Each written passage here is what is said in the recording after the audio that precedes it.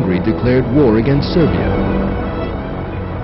Russia, a traditional ally of the Serbians, then declared war against Austria-Hungary. Then, one after another, Germany, Britain, and France entered the war. The fuse had been lit.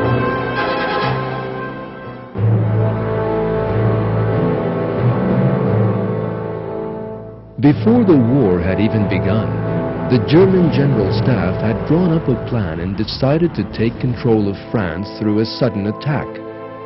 To achieve this aim, the Germans entered Belgium and later crossed the border into France. Responding quickly, the French army stopped the Germans on the banks of the River Marne and started a counter-offensive. Although both armies suffered serious losses, no progress on the battlefront was to be found.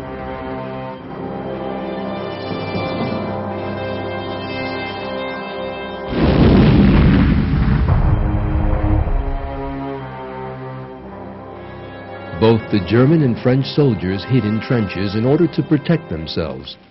As the result of a series of attacks stretching over several months, some 400,000 French soldiers were killed. The death toll of German soldiers reached 350,000.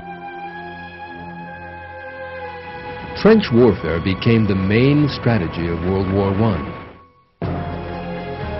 Over the next few years, soldiers practically lived in these trenches.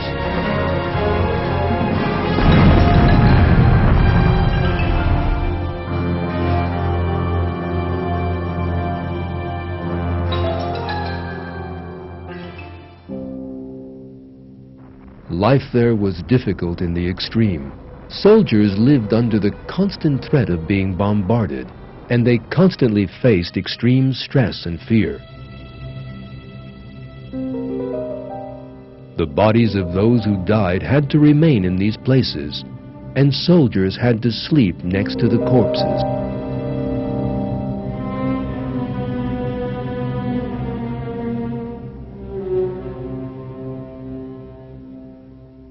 When it rained, the trenches overflowed with mud.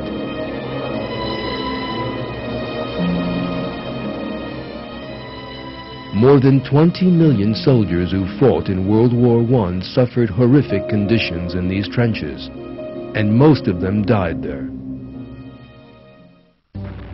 Within a few weeks of its being established by a 1914 German attack, the war's Western Front was essentially fixed in a stalemate. The soldiers burrowed in these trenches were trapped at a distance of only a few hundred meters away from each other. Every attack launched in an effort to end this stalemate was going to cost more lives.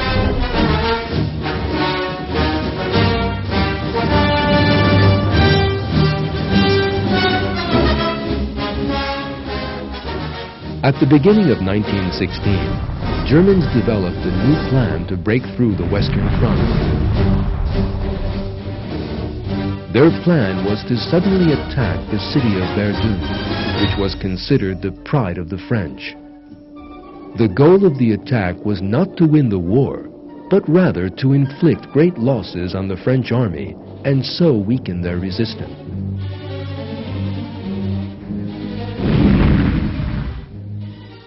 German Chief of Staff Falkenhayn calculated that every German soldier was going to single-handedly kill 3 French soldiers.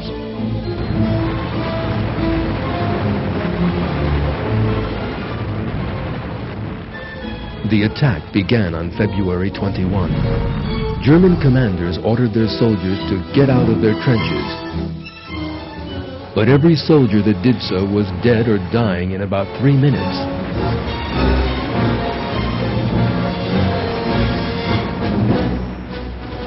Despite attacks that went on for months on end, the Germans failed to capture Verdun.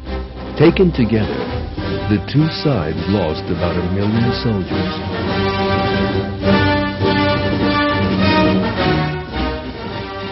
And for that effort, the front line nudged 12 kilometers.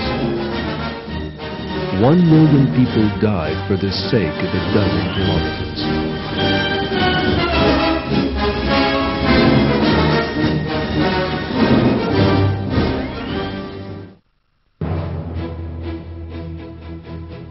The British retaliated against Germany's attack on Verdun with the Battle of the Somme. British factories produced hundreds of thousands of artillery shells.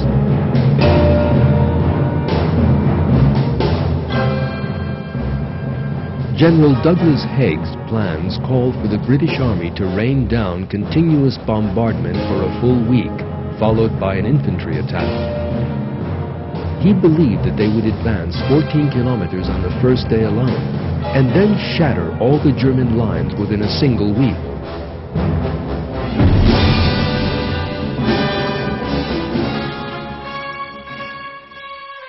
The attack began on June 1. British artillerymen attacked German lines for 1 week without let-up. At the end of that week, British officers ordered their soldiers to climb out of their trenches.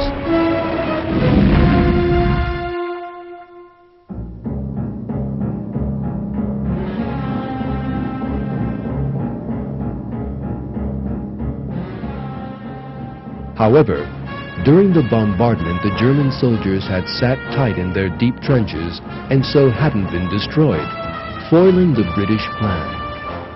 As the British soldiers moved across the front lines, the German soldiers opened up on them with their machine guns. A total of 20,000 British soldiers died in the first few hours of the battle.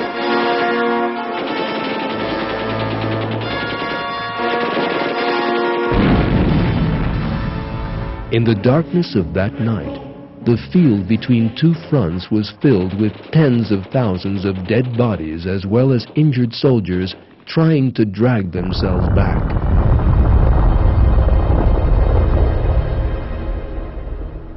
The Battle of the Somme lasted not for the 2 weeks that General Haig had planned on, but rather for 5 months. These months were nothing but massacres. Generals insistently sent wave after wave of their soldiers to a certain death. At the end of the battle, the sides between themselves had lost a total of 900,000 men. And for this, the front moved only 11 kilometers. These soldiers were sacrificed for a mere 11 kilometers.